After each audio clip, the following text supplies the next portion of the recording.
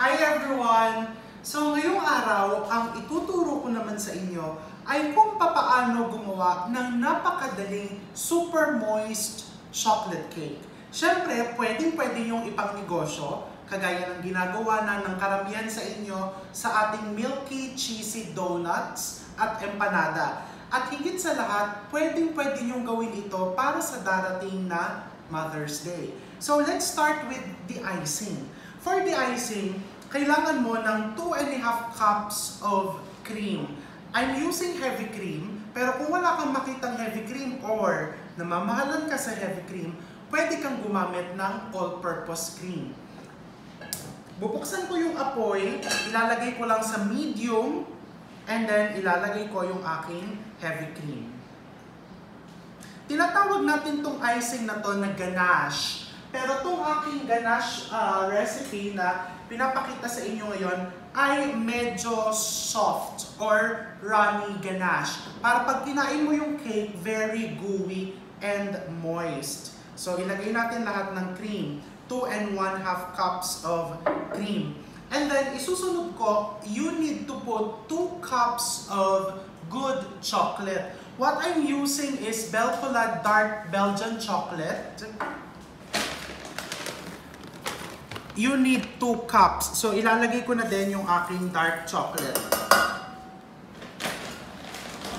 Siyempre, for example, ay, masyadong mahal ang Belgian chocolate. Ipambebenta ko lang naman.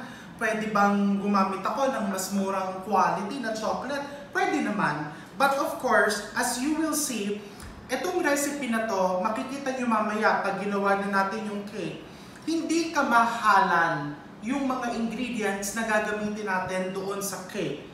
These are very straightforward ingredients. So, dito ka talaga babawi sa icing. That's why my recommendation, okay, kung willing din naman magbayad ng hindi naman mahal, pero tama lang, moderately, yung iyong market, or, syempre, kung kakainin nyo lang naman pampamilya sa bahay, bakit hindi ka pa gumamit ng talagang masarap na tsokolate?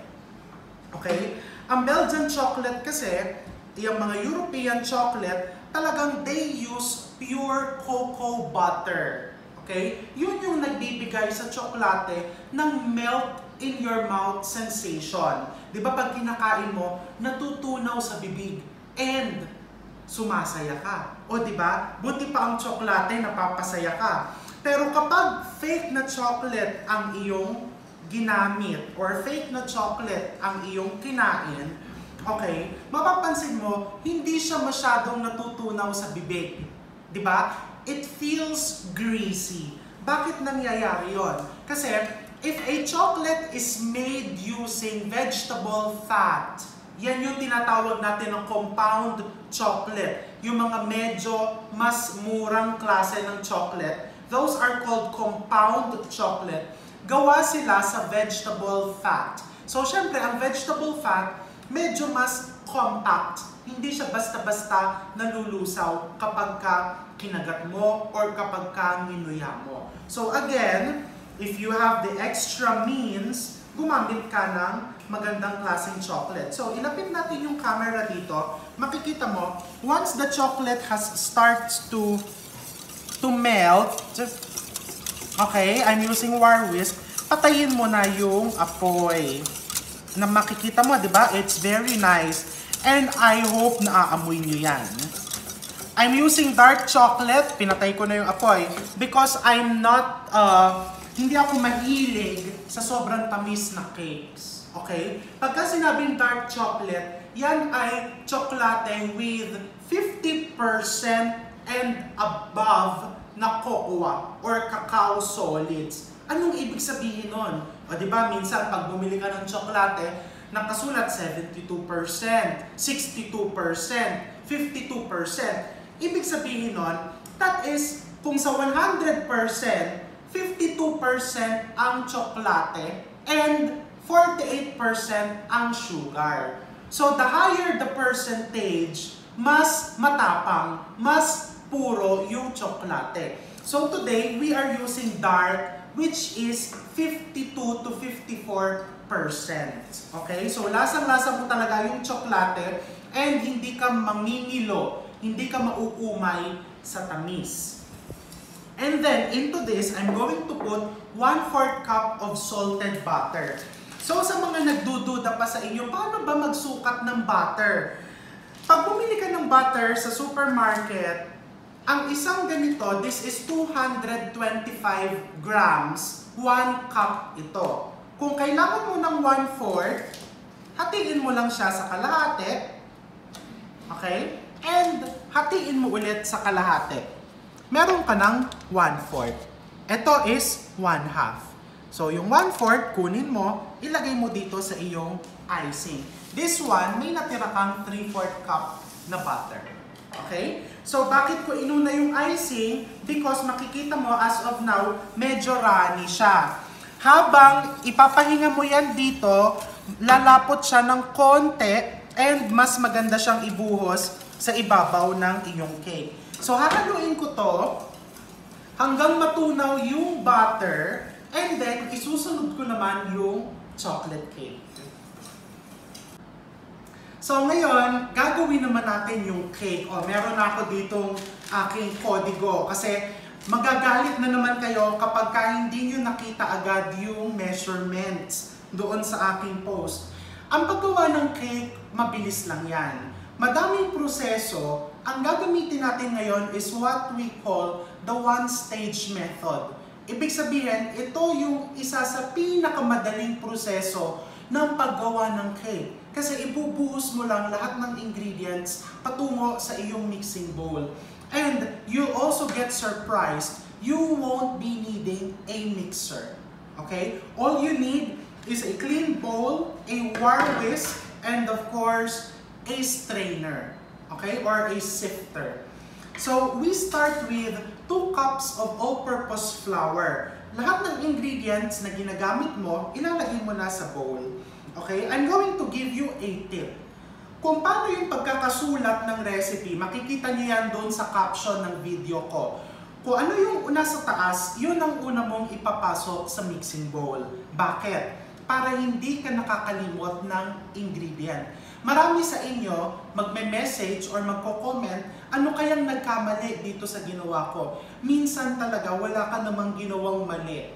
Meron ka lang nakalimutan or meron ka lang maling sukat. For those of you who are beginners in baking, you can go to my YouTube channel, Chef RV Manabat, and look for the crinkle recipe. Yung crinkle recipe na yon, meron ako doon basic 101 kung paano mag-measure ng ingredients sa baking.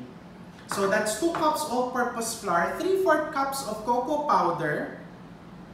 You can use any brand of cocoa powder. If you're a Hershey lover, use Hershey.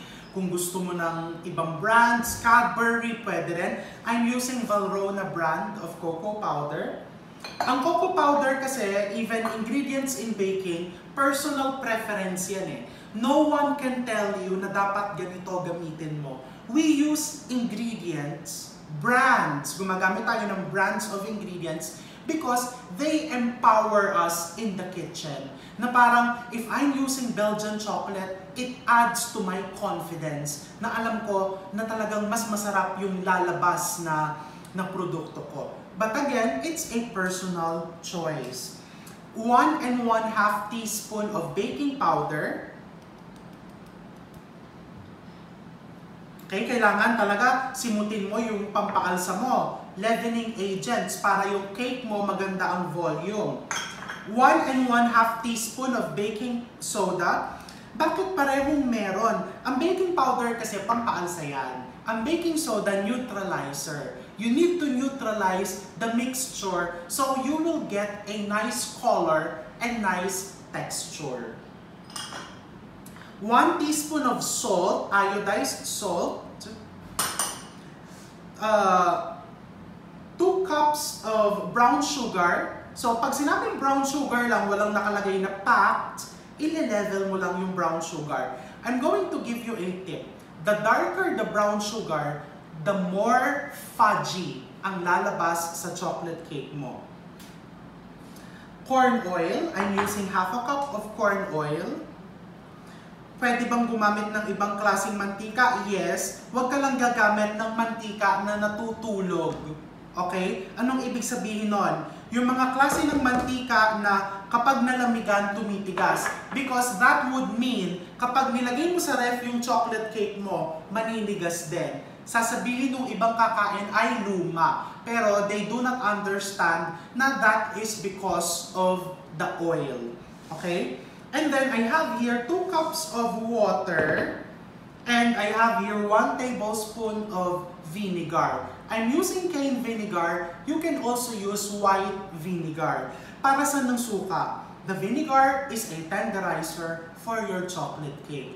It will also balance the recipe. Okay, inyo-neutralize niya yung cocoa powder and also the baking soda. It works like magic, okay, for your chocolate cake. Mapapansin mo, super soft and super moist yung cake mo. You put the vinegar and of course the water. So, ang tubig sa chocolate cake, may mga secrets yan. Kung gusto mong yung chocolate cake mo, super heavy, super moist, yung parang pudding na siya sa pagka-moist, you use 2 cups of boiling water. Kung gusto mo naman yung chocolate cake mo is mas fluffy, you use 2 cups of very cold water. Kung gusto mong nasa gitna lang, fluffy pa din, pero super moist, you use 2 cups of room temperature water. Hindi malamig, hindi mainit. That's what I'm using today. Room temperature water. Kasi gusto ko nasa gitna lang. Para safe. O, diba? And then, I'm going to use a wire whisk. I'm just going to mix it. Pag nagmi-mix ka ng cake, kailangan with love. Paano mo malalamang with love? Hindi ka dapat nang gigigil. Kailangan gentle ka. Okay? And you focus. You pay attention. O diba? Kapag mahal ka ng isang tao, gentle siya and he will pay attention.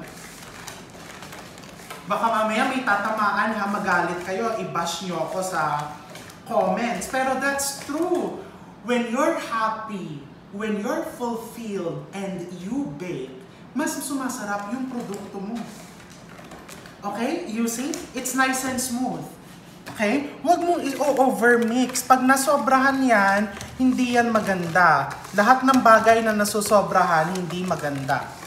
Okay? So, it's smooth. And then, nakikita ko kasi ito sa social media. Nauuso ngayon yung mga cakes na binibake sa mga ganitong aluminum containers. Di ba dati nauso yung nasa lata? Why? Because it's very, very accessible. First, kung wala kang baking pan sa bahay, no problem. And lesser din yung hugasan.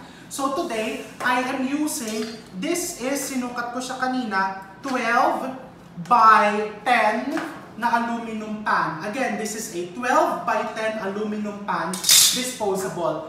Paano yan? Gusto ko mas maliit. Pwede kang gumamit ng 2 8 inches or 2 6 inches na disposable pan. Pwede mo din siyang i-bake sa tunay na baking pan, 2 pirasong 8 inches round or square pan. Okay? You get your strainer and isalin mo siya papunta sa pan. Bakit kailangan strainer? Because cocoa powder and brown sugar can be lumpy. May mga lumps. So, to remove the lumps, you need to strain it. Okay? And then, you're going to bake this in a preheated 350 degrees Fahrenheit oven. Kung hindi Fahrenheit yung oven mo, you can use gas number 3 or kung Celsius, 170 degrees. Okay, ganong katagal? 35 minutes or until the center of the cake is almost firm when you touch it. Ano yung almost firm? Buksan mo yung kamay mo. Okay? Pagka hinawakan mo tong part na to, or I don't know what it's called, no? Pag hinawakan mo tong part na to, ng iyong palm, malambot, di ba? Pag sinara mo yung daliri mo, sinara mo yung kamay mo, hinawakan mo ulit, this is almost firm. Okay? So again, buksan mo. When you touch it, it's soft. Hindi pa luto yung cake. Pag sinara mo yan, you touch it, yung ibabaw ng cake, it's almost firm. Luto na yon. You will not wait for the cake to become super firm kasi madadry na yon. Okay, so makikita mo yung mga lumps, oh. Ayan yung mga lumps na said mo. And then of course, simutin mo yung ilalim. This goes into the oven. I'm going to bake this. And then I'm going to show you later the finished product after 35 minutes or until almost firm. Yung gitna, yung hawakan mo ha. So I'll see you after I bake this. So after 40 minutes, around 40 minutes in the oven, magtataka ka minsan, the baking time varies. Hindi mo pwedeng sabihin na palaging eksaktong 40 minutes, 42 minutes, hindi ganun yon. Because if you're baking one piece of cake, katulad nito, 35 to 40 minutes luto na yan. Pero if I double the recipe and I bake 3 pans, pinuno ko yung oven ko, mas madami yung nag-aagaw ng init sa loob ng oven. So, mas tatagal ang baking time. That's why, remember, it's very important that you learn how to check the doneness of the cake just by touching it. Mabilis na touch lang, ayun. So see, makikita mo to almost firm and dry. Diba? Tuyo na yung ibabaw niya. And it's almost firm when you touch. Malamig na ng konti to. Pinalamig ko na ng mga 15 minutes sa labas. And then this is my ganache. Okay. Ibubuhos ko lang siya lahat sa ibabaw. Look.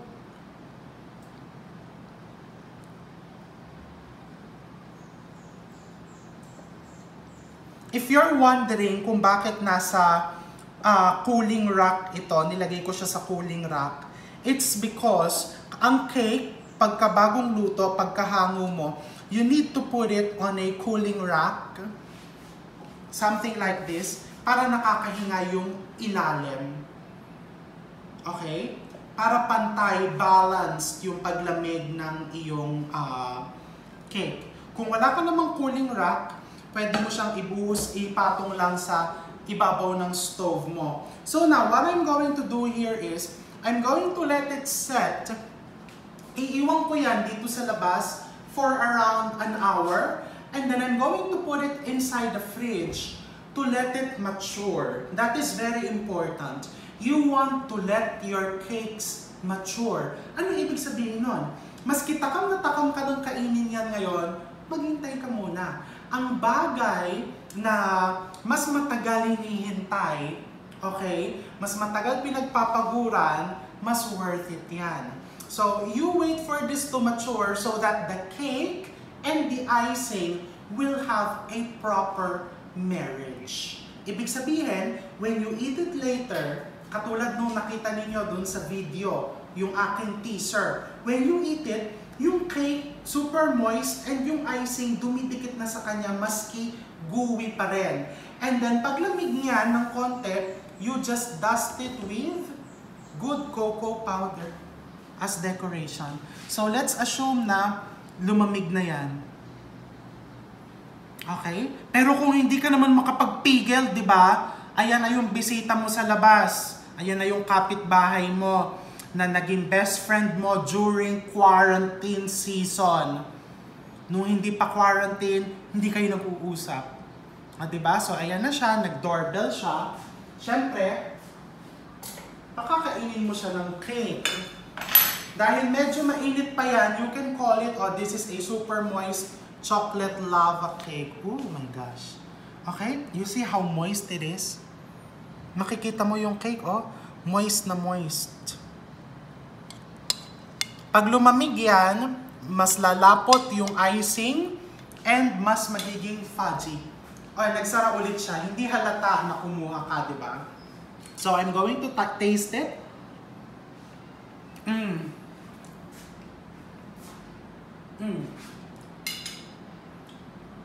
pumunta na kayo sa supermarket on your scheduled